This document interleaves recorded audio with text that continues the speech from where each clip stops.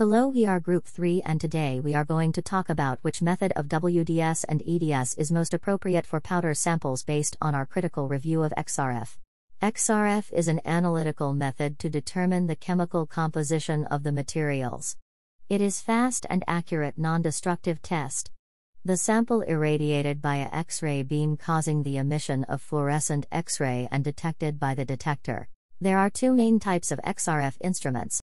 WDS is mainly used for composition and defect analysis. It has extra components such as analyzing crystal, while EDS used for quick and easy analysis, and EDS is a simple setup because it has few components only. WDS measure the wavelength of the fluorescence X-rays based on the Bragg's law. It consists of X-ray tube, analyzing crystal, collimators and detector. The X-rays that hit the crystal will diffract and enter the detector depends on the wavelength. Only X-ray of specific wavelength will enter the detector at one time. The crystal and detector will move to a new position to measure X-ray of another wavelength. In EDS, an energy dispersive detector with a multi-channel analyzer is used to collect the fluorescence radiation emitted from the sample.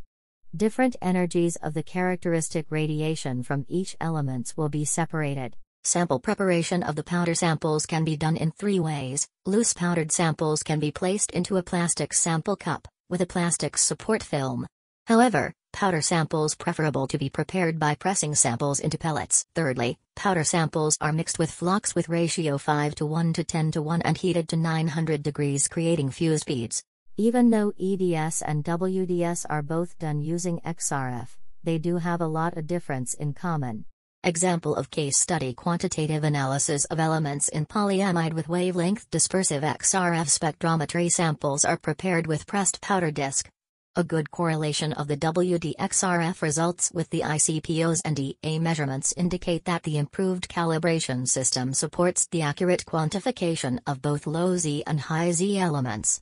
This results in optimization of sample preparation by ensuring surface flatness and homogeneous element distribution for better XRF detection. For WD-XRF analysis, the FP and calibration curve methods for quantification were compared. The detection of RPA6 by WD-XRF calibration curve method was compared with ICPO, ES and EA. The repeatability of the WD-XRF method for the sample preparation process and quantification was tested. Wavelength dispersive spectroscopy is the more suitable method for powder samples. EDS has high background levels and poor energy resolution leading to weaker detection limits and unable to differentiate elements with peaks at identical energies. WDS has higher energy resolution, cleaner background levels and is far more sensitive to atoms with low atomic numbers for better detection of elements than EDS.